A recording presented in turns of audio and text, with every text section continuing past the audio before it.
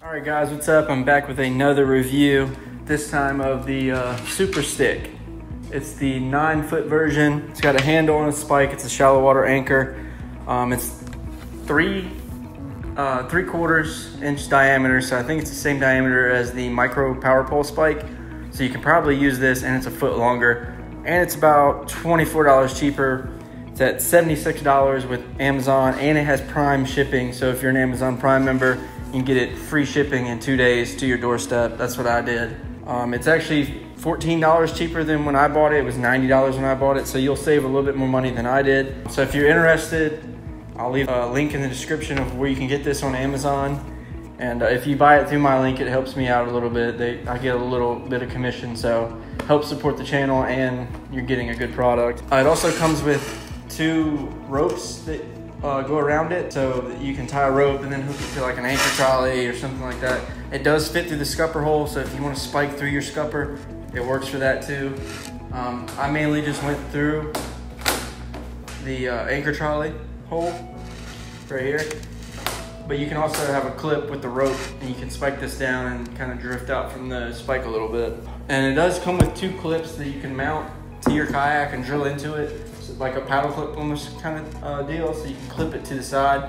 I just use the H-rail rod holders to hold it on the side with my paddle. Flip them over on the other side so they're both on the right side. I can reach them and get to them. It weighs 5 pounds, so take that into consideration. But it is 9 feet long, and that's the cool thing about it. It also has this T handle on the top, which the micro power pole doesn't have. Which is great for when you want to spike down and when you want to pull the spike out.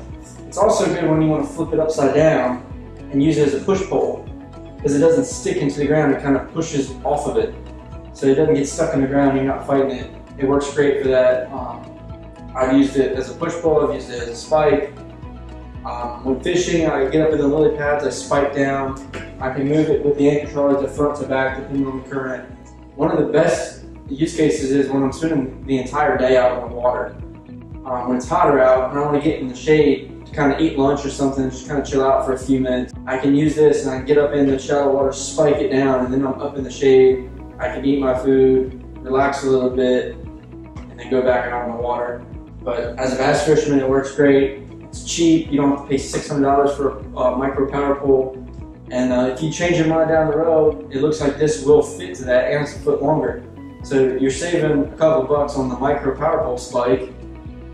It's a foot longer, and you can buy this up front first and use it like I've been using it, and then later on add the micro power pole. But you can put that on the back and use that as 1 anchor, and put this on either on the side or on the front, and have 2 anchor points, and that way you're not moving at all. It doesn't matter if the wind shifts. But I just want to give a quick review to this. I've been using it for like 8 or 9 months. I would say it's a must buy. Again guys, if you want to buy this, I do have a link in the description to Amazon. It is Prime. It's $76. You can get it in 2 days with the Prime membership. It's really, it's worth it. And when you click that link, it helps me out. It doesn't cost you guys anything, it helps me out a little bit. It's a win-win. But yeah, if you like this video, if you want this product, go check out that link, hit the subscribe button, hit that like button. If you got any questions, let me know in the comments below. I answer all comments, so feel free to comment on this video. You will get an answer pretty quickly. And hope you guys enjoyed, and I'll see you in the next one.